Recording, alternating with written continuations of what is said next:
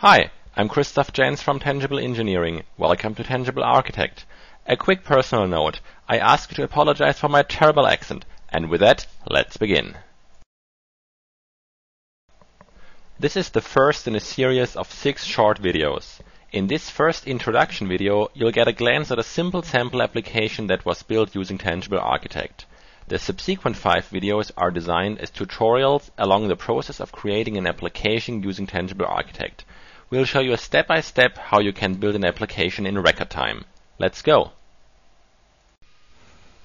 What you're seeing on the screen is a simple 2-tier .NET database application that was built using Tangible Architect. The application is a simplistic CRM tool which enables users to store customer accounts, including photos, employee information, and relationships between customers and employees. What's really incredible about this application is that more than 99% of the code has been generated by Tangible Architect. Based on a UML model, Tangible Architect generates the database schema and the business objects. For example, customer, employee, and service request objects. You can use a drag-and-drop approach to design your user interface based on these business objects. Tangible Architect interconnects the business objects with the database and the user interface automatically.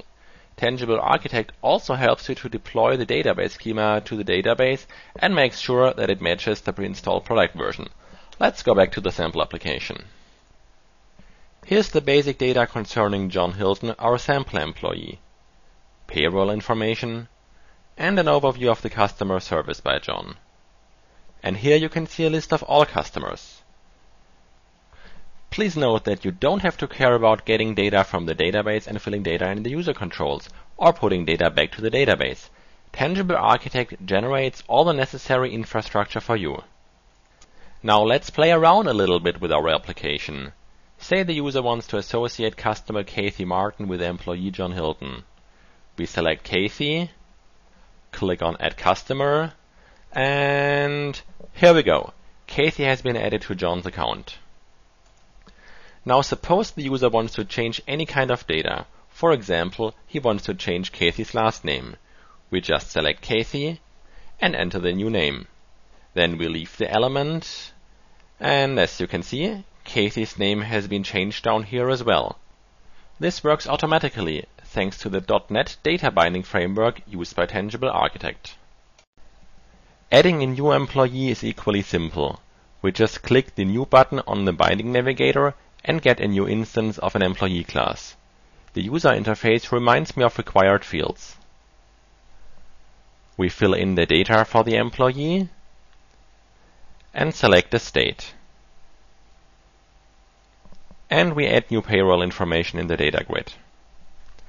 Tangible Architect automatically manages the parent-child relationship between employee and payroll information and updates the user interface accordingly.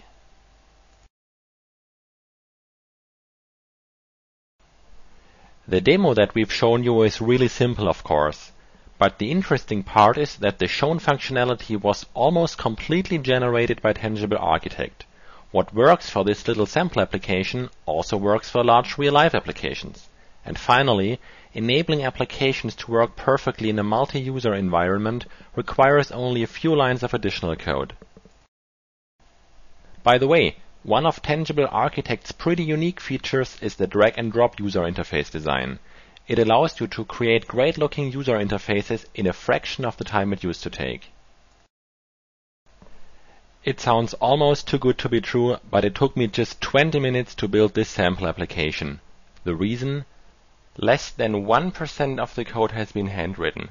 The rest has been generated by Tangible Architect. For our advanced sample, the portion of the generated code was 93%, and for large real-life applications with a lot of business logic, you can still expect to generate as much as 70% of your code. In the next videos, we'll show you step-by-step how you too can use Tangible Architect to create .NET database applications in record time. The first step for a new project is always to model your business objects. You can either use UML or work with the class wizards. Please proceed to the UML modeling tutorial or the class wizard tutorial, or go back to the overview page. Thank you very much for your attention.